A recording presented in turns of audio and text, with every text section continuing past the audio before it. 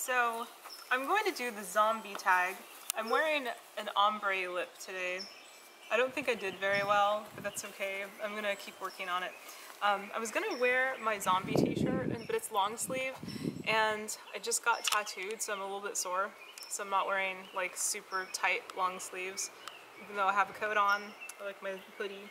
So I'm just wearing my tank top today, and my cute little Nightmare Before Christmas skirt from Arsenic Fashions. Okay, so thank you Kilted Goth for doing this tag. I think it's pretty rad. I will tag somebody on the bottom of this. So let's get started. What kind of zombie would you be?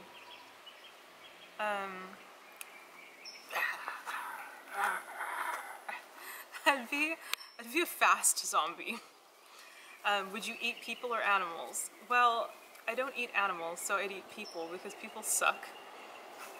If you could roam anywhere, where would it be? Abandoned buildings and stores with food where people think they're safe. Would you be a mean or friendly zombie? I would be a mean zombie so I could take out the stupid people.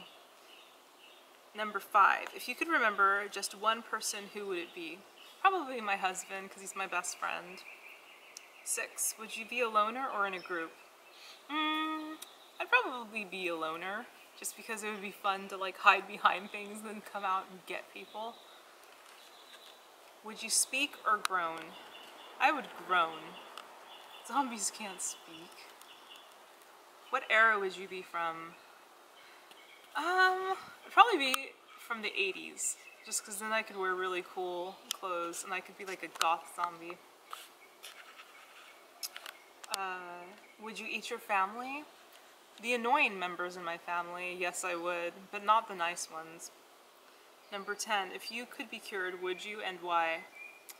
Yeah, definitely, because being a zombie would suck. I'd rather be something else, like a unicorn or an elf.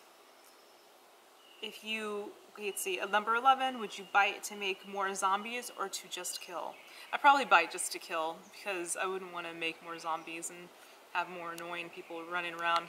I'm not really one to run in packs, unless it's like a cool goth pack, but I don't like zombie packs. Let's see, number 12, would you be a pretty zombie or an ugly one? Well, I'd imagine if you were a zombie that you'd be not very good looking, so you'd be dead and decayed, so probably ugly, pretty, maybe both. 13, if you could communicate with vampires, would you? Oh, sure. The vampires would be my allies, and we could take groups of idiots out together. Number 14, if you could bite a celebrity, who would it be? Oh, wow.